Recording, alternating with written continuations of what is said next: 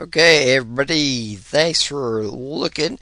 This video, we're going to talk about how to extract a portion of a string, just not by using the VBA, just by using the Excel formulas, and we're just extracting a bit of text from a string.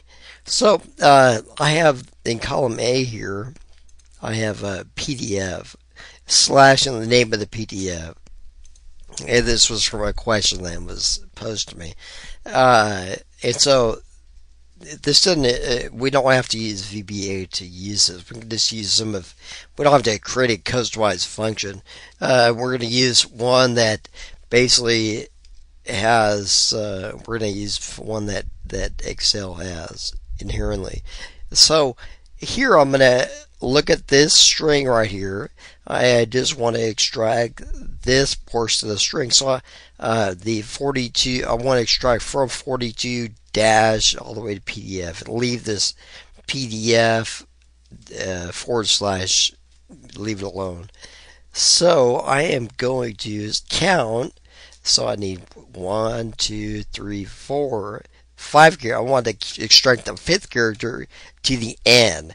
So I'm going to use this little handy equals mid, and then I'm getting some text that pops up here. Equals mid of what cell? A3. Start at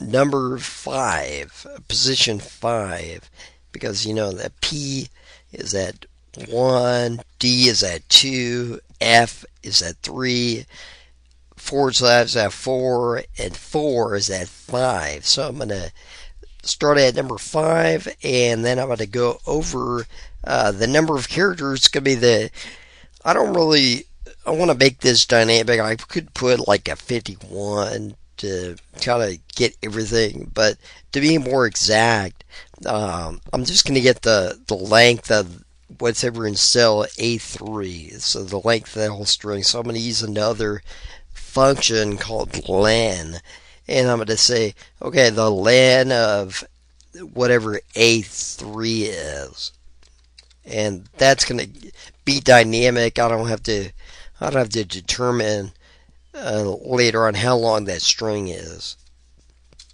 or worry about it not getting. Maybe I have one or two down my list of, I don't know how many I have, 100,000 maybe, but I don't want to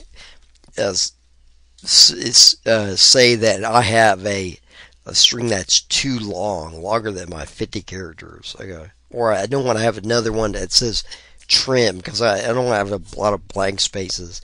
And then that's going to give me the length of the value that I need. Okay, in column B. And then I'm going to autofill this down. Okay. Then I'm going to have my formula. Thanks to relative referencing, I am going to have cell A4, A5, A6. Okay. And everything's going to work out great. And what I'm going to do is, if I take this and I copy it, I'm going to have a problem. Okay, I'm going to show you why. It's going to be blank. So in order to take these values right here and paste them somewhere else, I'm going to have to do this, copy them, Control C, or right click and copy, and then right click and then paste special, and then I just want to paste just the values. And here I'm going to just paste my values, and I'm good to go. I'm set. And I have this, which I don't want to paste these again. So copy, and then paste special, paste values, and I'm good to go with that. And apparently I had some extra text over here. Okay. So that's how you go about parsing some text. So hopefully that was helpful, and y'all have a great rest of the day. Thanks. Bye.